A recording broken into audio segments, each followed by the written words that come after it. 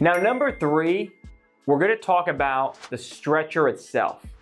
So with the stretcher, when you're moving the stretcher, let's say through a sidewalk, you wanna keep the stretcher low. There's a setting in the stretcher to bring it up and down. We don't wanna be low to the ground, we wanna be about belt level of you and your partner. We don't want it all the way high, we want it around belt level.